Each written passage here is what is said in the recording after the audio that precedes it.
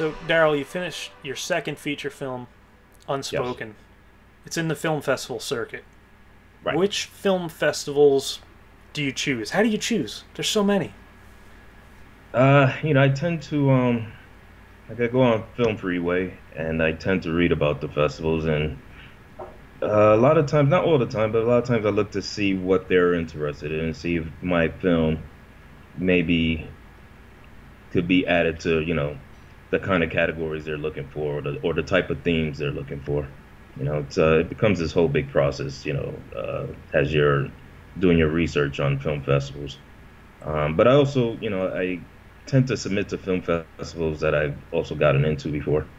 Um, because a lot, there's a few of those festivals, not a lot of them, but there's a few of them that would, the simple fact that you've been there before and maybe they like your work, they take your new projects as well just to screen them and stuff. So, Sure. Yeah, a lot of times, when I first started out, I'd take a hmm chance. Oh, okay, yeah, this is local, or this one sounds interesting. I've heard good things right, about this place. And, varying degrees of, I had a great time to, okay, well, that wasn't, everything I expected it to be. But right, I think the film festivals that I continually enter are the ones where you make friends with the people who are running it, some of the people that you've seen there, or if you've had a good experience, if you've had a good Q&A session. I hmm feel like the Q&A sessions are really underrated, and if film festivals can fit that in, then you're going to get so much more engagement with the crowd, with the fellow yes, filmmakers. Yeah, I think it's a very important process just to talk about the hmm process. No, I agree. It's a good feeling, and it's when you have an audience that starts, that they ask questions, and you could tell that they were really paying attention to your film. It's a great, great feeling, great experience. And so I agree. Q&As are, definitely essential, for a filmmaker, for that they could gauge how an audience feels about their film and so on. I don't exactly do good at them, but it's still It's an opportunity to get good at them, right? right. There you go. Yeah. So, All right. So, a feature film. uh-huh. It's a little harder to get a feature film in than a short film Yes. because short films are short. They can program so many in a block, but feature films, whether they're an hour and a half, shorter or longer, hmm it's a bigger investment for the film festival to take it in. So how are you selective in that respect? Selective in submitting or Right, projects work on. submitting and finding the right fit. It's still the same thing. It's kind of it's hard with feature films. It's because like you said, I would imagine a lot of these festivals, they tend to look at who's in your film. Could they get an audience with this film? Because remember, with short films, you got a block of short films, and you got a bunch of people who come see it because you got different filmmakers, different family and friends who come to see it.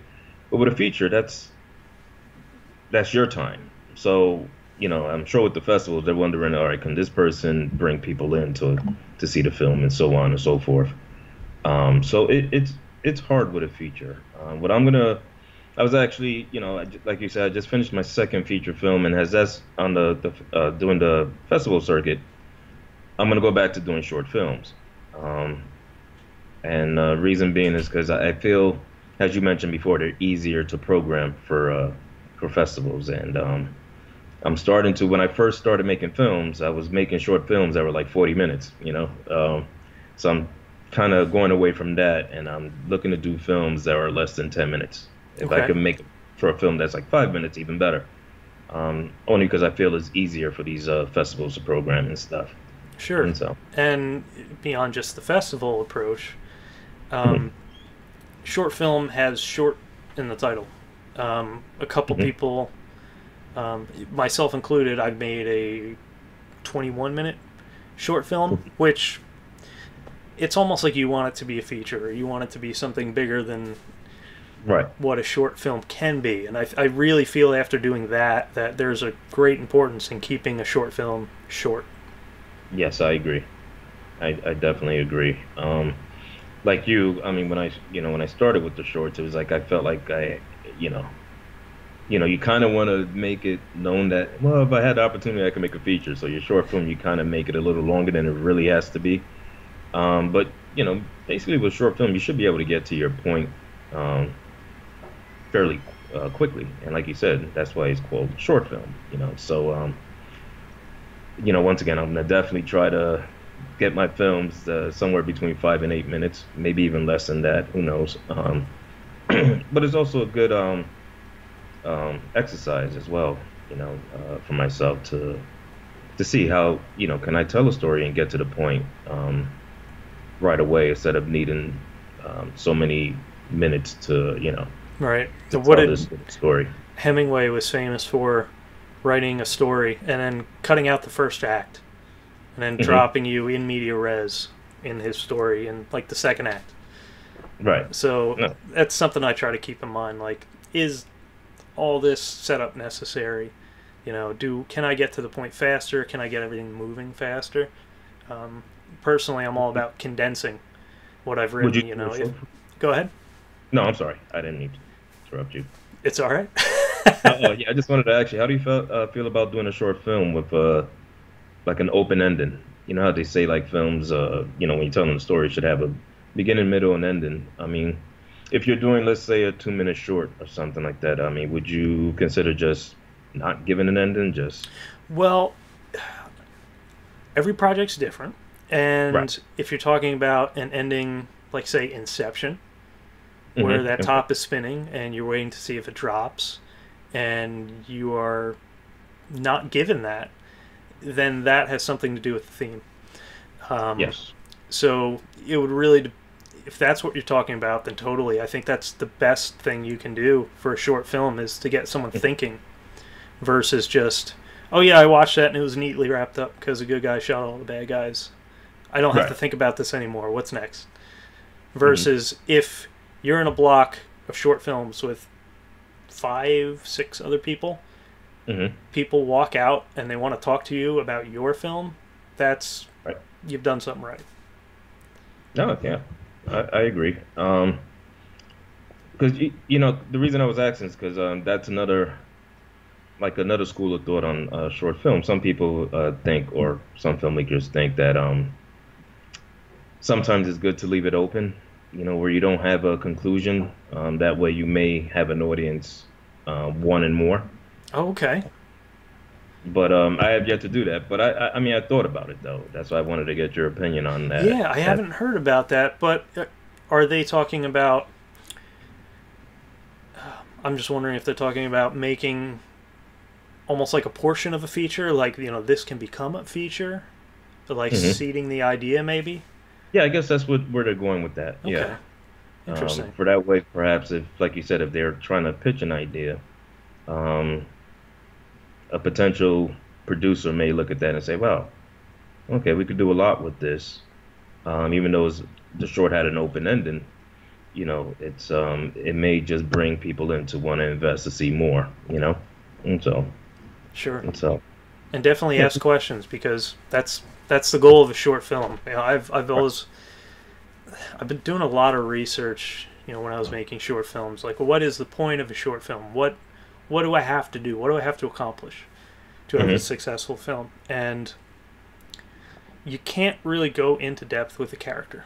You can't. Right. You don't have that time. Just limited time. Yeah. What you can do is you can focus on an emotion.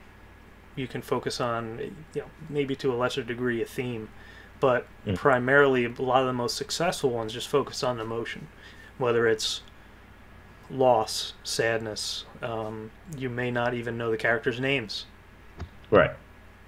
but you feel what they feel. And if you can turn your film into an empathy machine, then that's really what filmmaking is about. Yeah. Yeah.